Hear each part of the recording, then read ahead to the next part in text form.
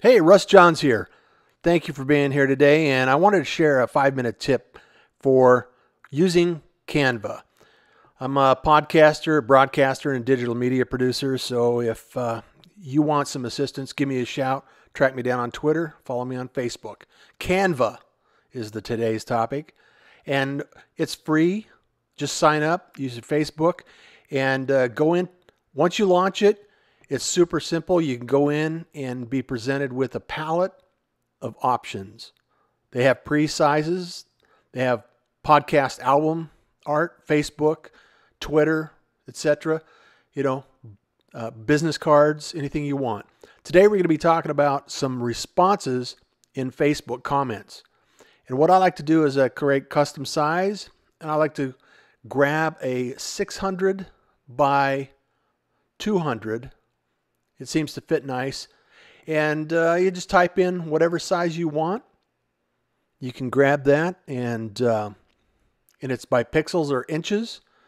You can make the selection, and then you hit design. And once you get the design section up, it opens up a palette, clean, fresh, ready for your artwork. And so what I like to do, and everybody's different, but what I like to do is, there's some images there. There's some sizes. You can do a search on boxes, anything you want.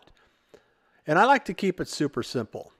There's a ton of images. And the way Canva is priced is they charge you $1 per image that you use from their particular inventory. And you can upload your own inventory. You can use anything you want.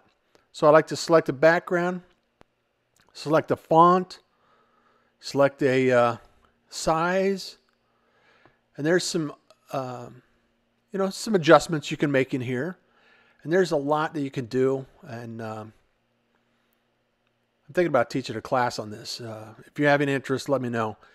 There's some really creative stuff that you can do about layering, and they have also a lot of inspirational tutorials that they can go through and teach you a lot about what the platform will do.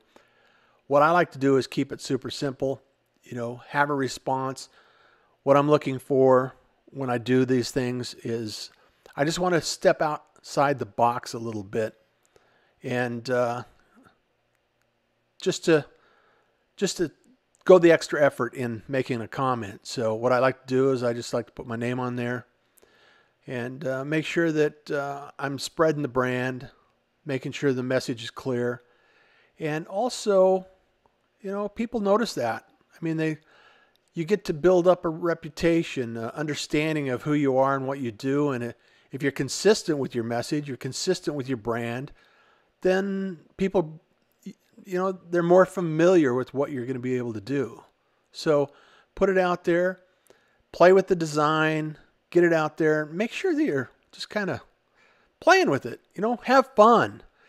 So once you create your image, you can actually save it, download it to your local hard drive, and you can actually save it in a PNG file or a PDF file, whatever is appropriate for your application. If you want to print it, PDF is the best way to go. So if you're going to insert it into other objects or other documents, PNG is a great way to do it. And it'll save it to your local file, your hard drive, and then bam, you're done. Less than 5 minutes away. After you get your setup, remember, russjohns.com, digital media production and podcasting. I teach and train people on how to podcast and get their brand message out there. And if you have any thoughts, any suggestions, recommendations, please share them with me. Track me down on Twitter. Follow me on Facebook. And thank you so much for being here. Enjoy the day. Take care.